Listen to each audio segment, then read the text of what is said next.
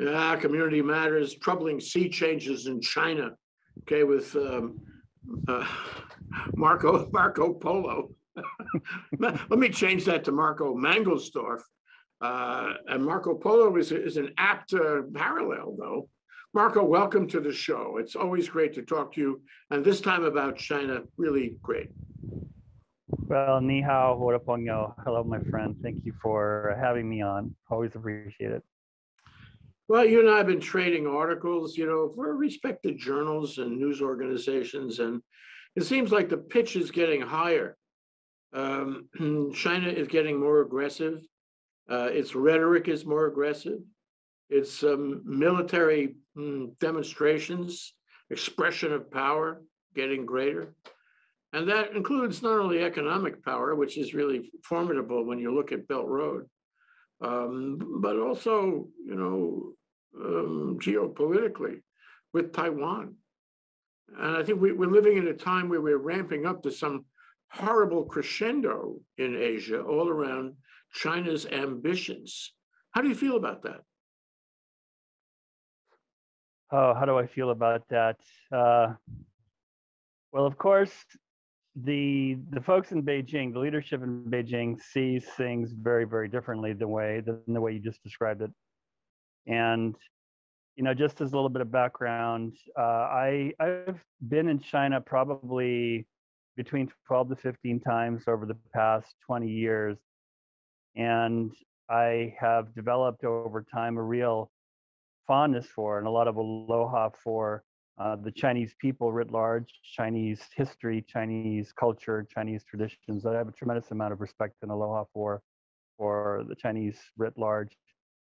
And I'm trying to find my way through what is being reported by so many Western sources in terms of Chinese behavior in Xinjiang, Chinese behavior in Tibet, when I say Chinese behavior, I'm talking about the Communist Party leadership and the state apparatus in Beijing, their behavior in Hong Kong, their behavior towards Taiwan, their behavior in the so-called 9-dash line or South China Sea.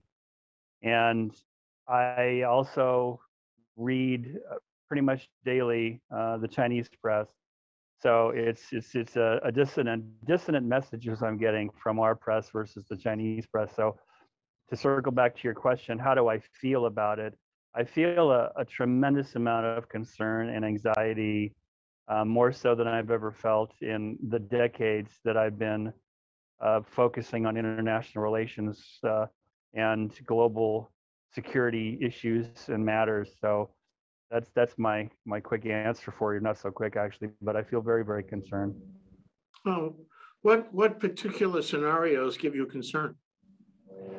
I'd say what's going on over the Taiwan Straits. There's this body of water or a passage of water between the island of Taiwan and the Chinese mainland, which is fairly narrow. In other words, there's not a whole lot of geographic distance that separates the People's Republic of China with the de facto Republic of China, which, while it may not have de jure independence, depending on who you talk to, there's really little case that can be made. It has de facto and has had de facto independence for decades. And the rhetoric on both sides, by both sides, I mean coming from Beijing and coming from Washington and coming from a number of other parts of the world, including Japan, including Australia, including parts of Southeast Asia, including a number of European countries, both Eastern Europe and Western Europe and the UK, that there is a growing chorus of concern over the more, I don't want to necessarily say aggressive, but at least certainly much more active behavior from Beijing in terms of trying to bring Taiwan to heel. What do I mean bringing Taiwan to heel? I mean, since the revolution took place in October 1949 with the success of Mao Zedong and the communists on the mainland, the existence of these now almost 24 million people on the island of Taiwan has been one of the most painful thorns in the side of the People's Republic of China and the Chinese Communist Party over the decades. and Xi Jinping, a self-described, self-proclaimed core leader of China and the leader of the Chinese Communist Party, has made very clear in his rhetoric over the months that the patience on the part of Beijing, the patience on the part of the mainland, the patience on the part of the leadership is wearing thin as far as the Taiwanese coming back into the fold of the motherland. And the rhetoric is just off the charts from Beijing. And one of the pieces I read just in the past week in the admittedly rather nationalist Global Times, which is an English language official Chinese media source, essentially describes the Biden administration in the most harsh terms I've ever seen. I think they were really hoping that there would be a positive change after Donald Trump left office in January, as far as American Sino policy, American Sino relations. And I think, now that we're a number of months into it, almost the end of 2021, there is the growing conclusion amongst the leadership in Beijing that the Biden administration does not represent much of a positive change. And in fact, according to the rhetoric they're using, represents a further deterioration of American policy, in their view, American policy towards China. So I think I'll pause now and catch my breath and allow you to respond. Well, we should talk about why, but let's connect some dots. We got Tibet, Mongolia, got Taiwan, got Hong Kong. You got Belt Road with the debt traps. You got huge investments and development of natural resources in Africa, in Latin America. I guess I could go on, but it surely seems to me that China is on a roll economically and militarily. In the past 25 years, it has developed a very powerful military with lots of carriers. And I'm one of the people who remember when they had no carriers at all. Now they have lots of carriers. Two carriers. Okay, two carriers. I don't know if that qualifies for law. Okay, all right. Well, you know more. And then now they have these missiles that fly supersonically. Hypersonic. Hypersonically. You can say that's small stuff, but it's not small stuff because those missiles could reach anywhere in the world in 30 minutes. So, I mean, they've been very aggressive. They spent a lot of money on the military, and their rhetoric is not only against Taiwan and Hong Kong, it's against the U.S., calling the U.S. a failing power. Which in some ways, you really can't argue with that. We haven't been able to get our government together since before Trump.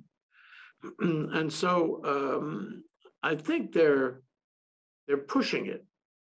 And the reason I don't understand, why do they care so much about, for example, Taiwan? Can't they let it go?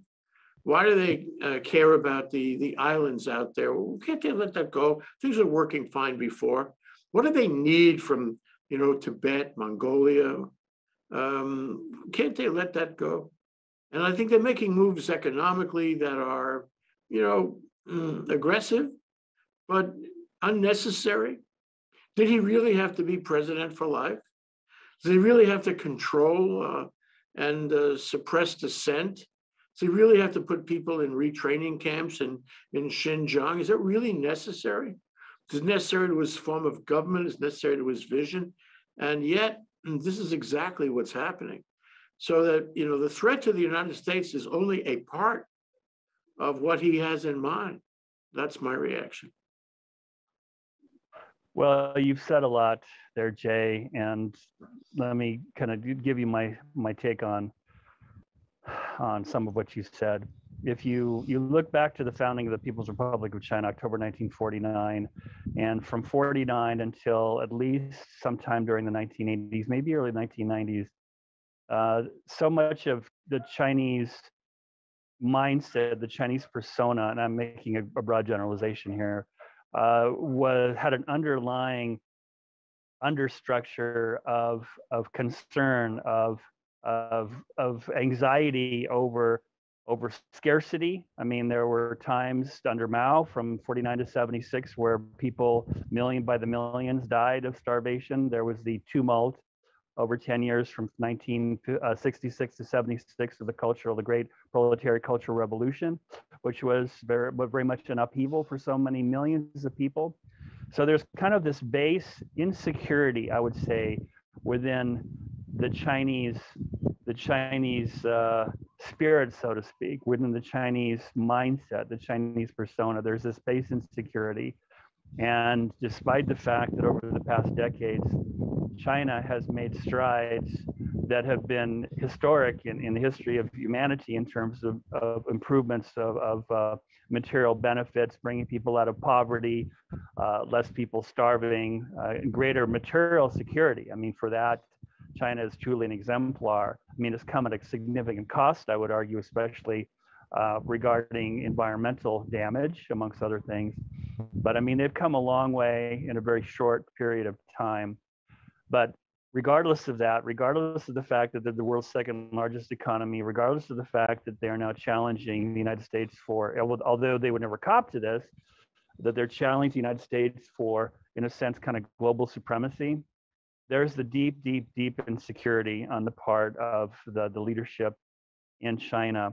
And they see it from their perspective that they're not being aggressive, they're not being expansive, that they are just coming back into their own. And one of the catchphrases in China over the years under Xi has been the great rejuvenation of the Chinese nation.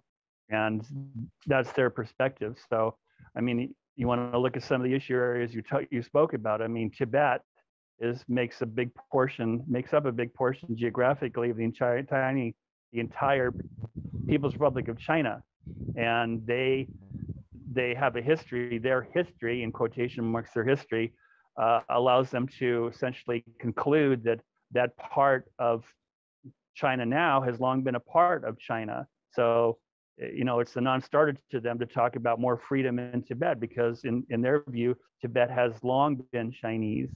The same with Mongolia. Now, Hong Kong, well, that's kind of a different story. We're seeing, according to a number of legitimate analyses, in my view, what's been happening in Hong Kong over the past 2 years has been a de facto abrogation of the 1997 agreement between Beijing and between the UK in terms of 50 years, allowing for 50 years from 1997 on of a rather, shall we say, independent nature of the status of Hong Kong. Well, that certainly has changed, right? So again, I mean, the perspectives are so different here from Beijing compared to Washington, or Beijing compared to London. And my two big concerns right now, Jay, are that, and I don't have any inside information about this because the upper levels of the Chinese leadership is incredibly opaque. I mean, we can identify individuals, we can try to come up with bios, both the CIA and the NSA on our side, spend lots of time trying to game out who's really on top there, who has this position, who has what or that position. But one of my concerns about any type of government that does not allow for open debate of different positions, and I think autocratic governments, let alone dictatorial governments, are more prone to not having open and free debate, period, right? Nor open and free debate at the top echelons of power. My big concern is that Xi Jinping and his top leadership are not hearing any possible dissenting voices or voices of caution in terms of China's expansionist or China's greater activity in the international sphere. So that's concern number one, is that I really wonder to what extent there's any type of open and honest debate of different positions within the top echelons of the Chinese leadership. And second, I have a very difficult time seeing an off-ramp here. I just see this crescendo, this building up of more and more tension between both the United States and our allies, and China and its allies. But less so its allies. I mean, it's really kind of the two principal figures in this drama are the Americans and the Chinese. And I have a difficult time seeing a near-term peaceful off-ramp. It just seems to be, it's going in the wrong direction. The tension is ramping up, the threats are ramping up.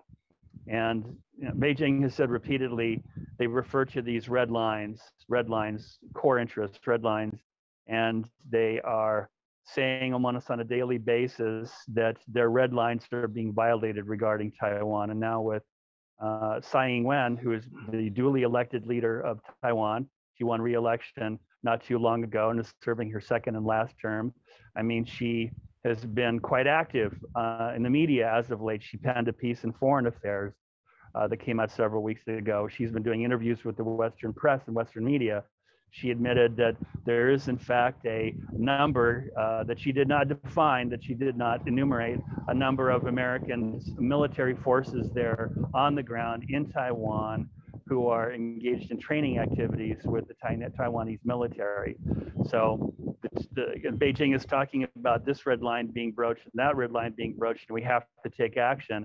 Well, I mean, they've already been testing the air ID zone, the security zone essentially to the southwest of the island of Taiwan. The Chinese military and the PLA have been repeatedly sending up military aircraft, not overflying Taiwan proper, because that is a red line in their view that they have yet to cross, but they have been consistently testing the air defense zone around Taiwan with more and more active sorties that is causing, of course, the Taiwanese military to scramble, putting a greater strain on their resources and so forth and so on. So again, I'm having a hard time seeing an off-ramp here, Jay, in terms of how are things going to calm down. Well, a couple of thoughts about what you said. Number one is, I certainly agree that there's this kind of flavor of manifest destiny based on historical perceptions or misperceptions of exactly where China was or has been over the past millennia. And I would say that it's making a lot of this up. Xi Jinping is making it up so as to justify his aggressive geopolitical ambitions. Nevertheless, that's what he says and does. The other part of it is that they're showing that their system works better. They don't want transparency. They see transparency in this country, and they can rightly conclude that transparency doesn't work, and that democracy has some real problems in it, some flaws.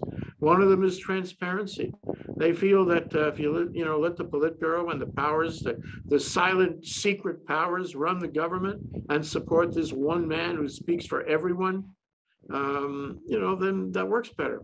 And you don't get a chance to quiz and interview. You don't get a chance to argue with and advocate for other positions with other people in the government. So I think they probably believe it's better that way. Unfortunately, they don't realize what you're saying is that it is better to have an open government. It is better to know who's saying what, who's doing what, how decisions are being made, and have the public, who live there, being involved in the process. I don't think they do that or get that at all. But here we are, and Obama's pivot has stopped. In fact, it was incomplete at the start. And Trump and Joe Biden have really not pursued it. And we don't have the pivot to Asia. We're not paying attention to Asia. We've been paying attention to the Middle East and Europe and other places, but not Asia, not China. And I think we're at the wrong end of the stick, and Xi Jinping knows that. So he sees this as an opportunity in the islands and for Taiwan in general. And, it's interesting how he plays it. On the one hand, he's all over the United Nations, trying to insinuate himself into the process and decision-making in the United Nations. On the other hand, he doesn't abide by the international court on whether he has a right to build those islands. So, it's like heads I win and tails you lose. So he's manipulating the international process and press. The real question here, and I certainly agree that China versus the US, China competing with the US economically, of course, because I think China believes in that first, but also militarily as an adjunct to the economic competition. They're being very aggressive, and we're not so engaged. Our government is not so engaged, and frankly, our military is not so engaged. We have this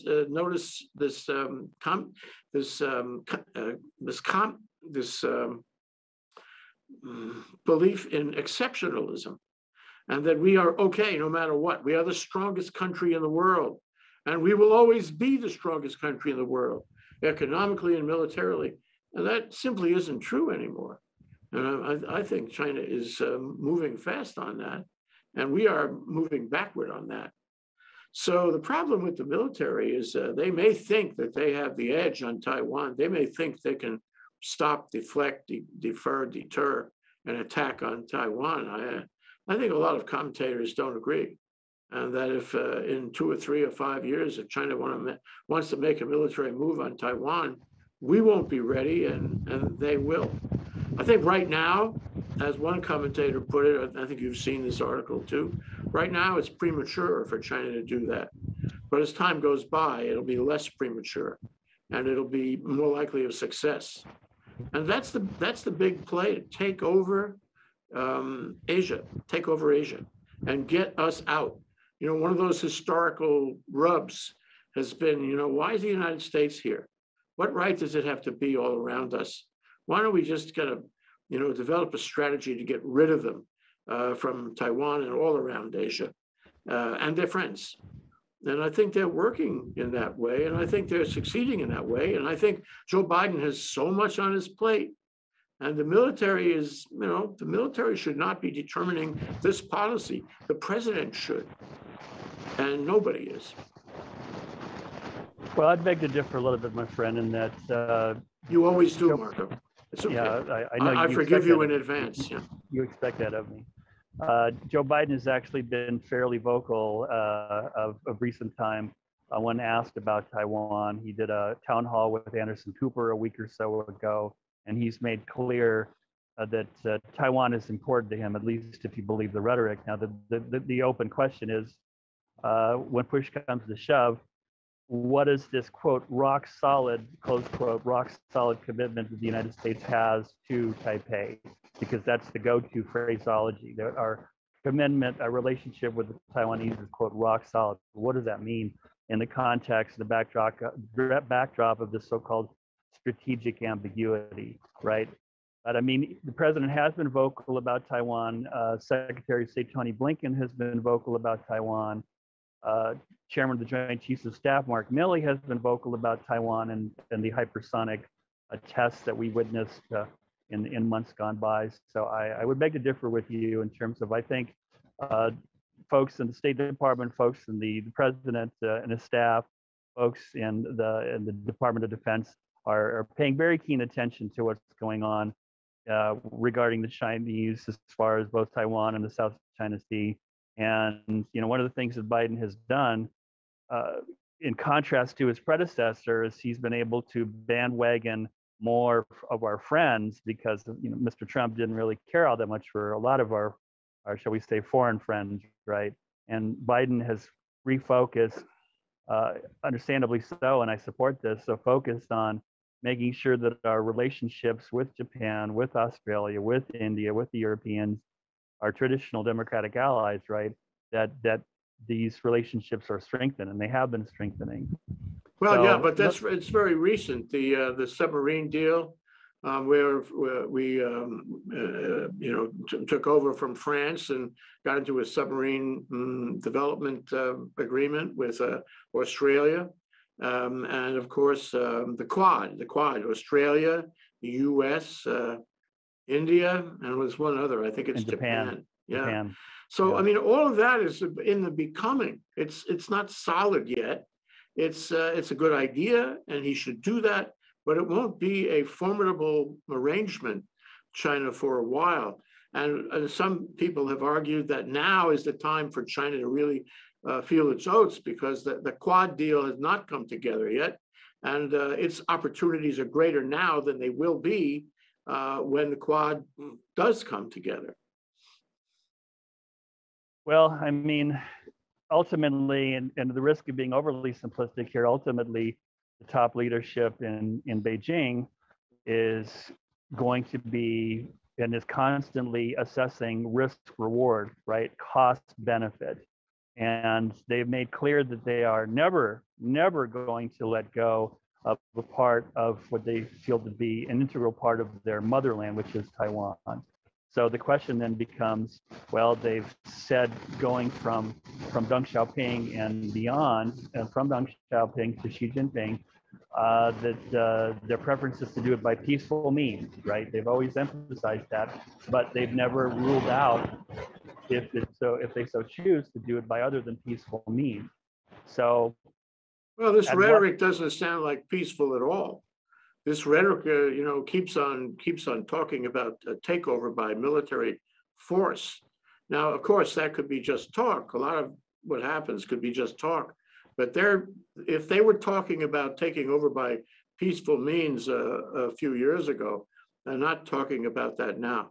And the question really, their measurement has to be, what will the United States do? If they take it, if they take adventurous moves, what will the United States do? Well, the United States didn't do anything in Hong Kong. The United States didn't do anything with the islands.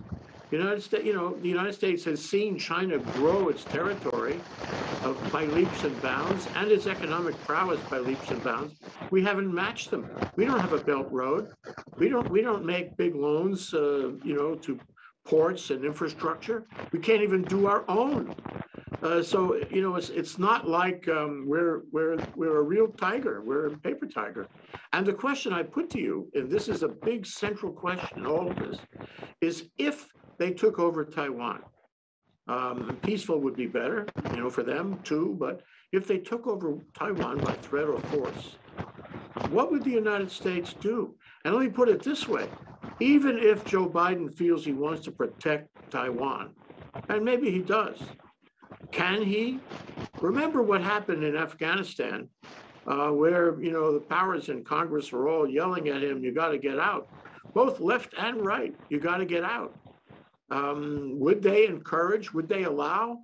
Would they enable him? Would they fund him for a military adventure around Taiwan? I really question that. What do you think?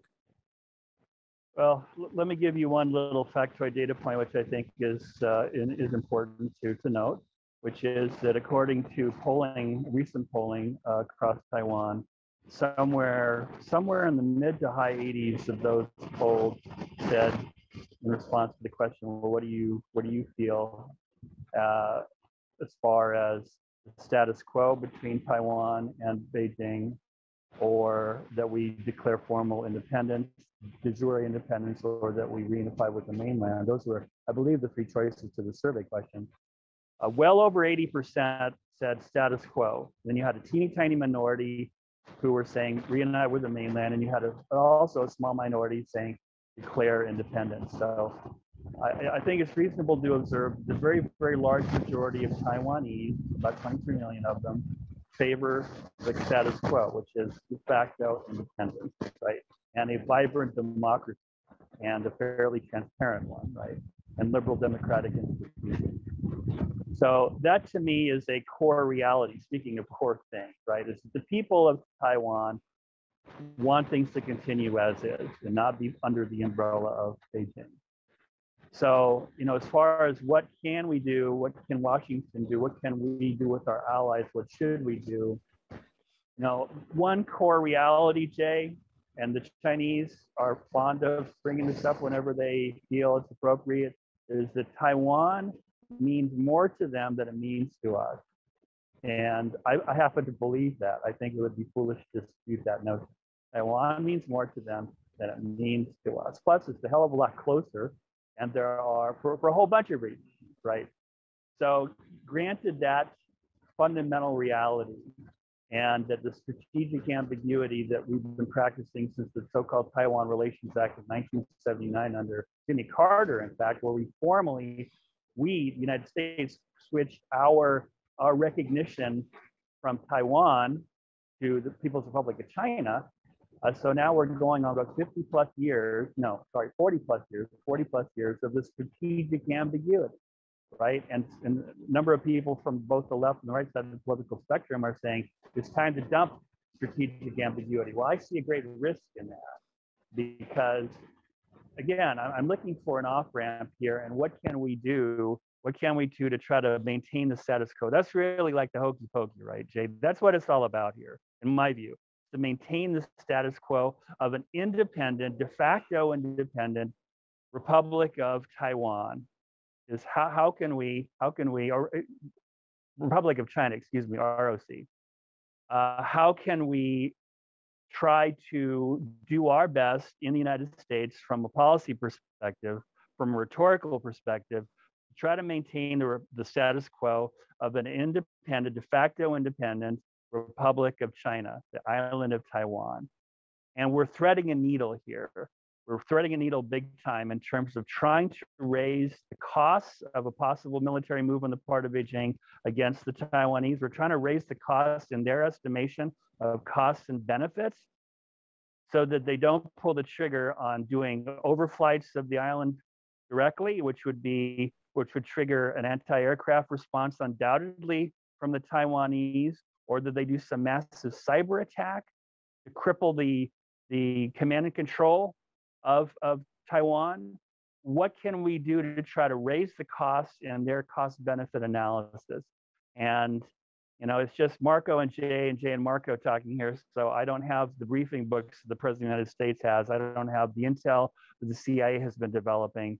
But I mean, well, one of the points in those briefing books are going to be the secondary effect. If they make aggressive moves against Taiwan and we respond with aggressive moves, shooting their planes down, what have you, then you risk war. And that's another part of the rhetoric that comes from Xi Jinping. And a lot of commentators also feel that within the next 5 or 10 years, we may well have fisticuffs with China. And a lot of people have said, well, and you remind me of this, they said, well, it won't necessarily be, with hypersonic missiles. It might be with cyber attacks, which can be devastating, on Taiwan too. And maybe that's what they would do to be more aggressive. But, I keep thinking, and we had a show about this just last hour, about voting rights in the United States. Where right now, the Democrats have a thin majority. They can't do too much with that.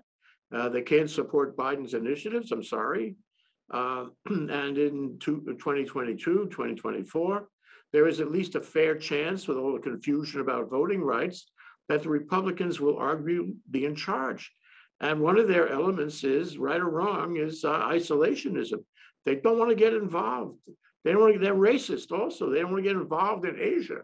Just let it happen, whatever it is. So maintaining the status quo when that becomes visible, and in fact, likely, maintaining the status quo in the face of a paper tiger military that responds to a paper tiger government who's isolationist, it doesn't present much of an obstacle to China. I think they will have their way. I'm not sure what their way will be. I think they will have their way. Well, you said a lot there, and I prefer not to get too far out there in terms of what's going to happen in 2024 as far as the direction of the United States. We've got a lot of living to do from now until then. A lot of things can happen, and to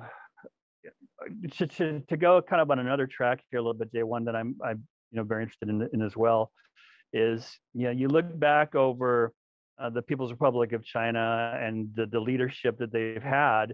After Mao died in '76, there was the common consensus really that having one person in power for as long as Mao in power really wasn't such a good idea. And Deng Xiaoping was purged and brought back and purged and brought back a number of times, but ultimately, late '70s, he became paramount leader, right? Never the leader of the Communist Party, never the leader of the party, but he was the power behind the power. And from Mao to 2012, at least, from Mao to 2012, there was an agreed upon, at least in principle, there was a consensus that there should be leadership changes at the top of the Chinese Communist Party, and therefore the top of the state government as well, because the party and the government, work hand in hand. So there was the understanding, essentially, up until Xi Jinping, that the party leader would serve 10 years or 2 5-year terms, and then give way to the next leadership cohort, right?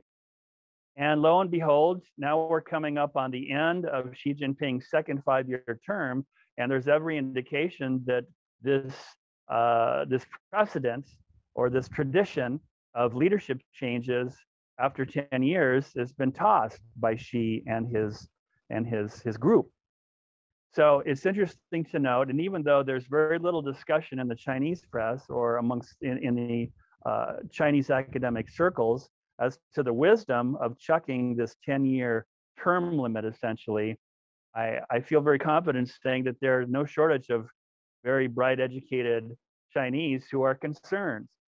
Now, they may not tell that to a Western reporter or to a Western friend necessarily, because it's kind of risky these days. But there is concern within China in certain circles that Mr. Xi Jinping is going a bit too far in terms of amassing so much power and now pushing himself essentially as the new Mao, as the next Mao. In fact, interestingly, and don't think this is just happenstance, when you see these large gatherings in Beijing in front of Tiananmen Square and the Heavenly Gate there, which is kind of the heart and soul, in a sense, symbolically, of China, right? That is, you have Xi Jinping with people to the left of him and people to the right of him, the leadership, right? Everybody except Xi is wearing a Western suit, black jacket, white shirt with typically a red tie.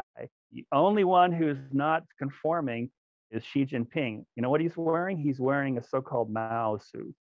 And that's very purposeful to set him apart from the other leaders and have him be essentially associated with the great helmsman, right? The founder of the Communist, not the founder of the Communist Party, but the original late great leader of the Communist Party, who it used to be back in the day, and I'm not sure what they're saying now, but you would ask, common Chinese person, what do you think about Mao? Their standard response is, well, he was 70% good and 30% not so good. So I'm thinking, that percentage may be higher now in terms of, well, he's 80% good or was 90% good. So my point here is that internally in China, it's clear that Xi Jinping has amassed more power, and who knows when the core leader, would leave. We'll know certainly by next year when it's official, most likely that he has been approved, voted on for another who knows how long. But this is a source of concern, for me, for I think a number of Chinese, that this is one man who seems to be going further and farther in terms of his accumulation of power and authority that perhaps isn't all that good for China itself. Yeah, well, he's certainly been more and more authoritarian. And I know people too who are concerned about that, people in China or have been in China, have China connections, and they're also concerned about that. And finally, he's also in charge of foreign policy. He has a lot to do with because he's so powerful, he has a lot to do with everything that happens. And that is of great concern. Absolute power does corrupt absolutely. That's what they say. So you and I have to follow this, Marco. There's more to come. This is, a huge, big thing. I wouldn't say it's as big as climate change, but it's really big. Thank you for joining me in this discussion, Marco. Well, thank you so much for having me. We covered some juicy ground today, so may it continue. Thank you so much. Aloha. Bye-bye.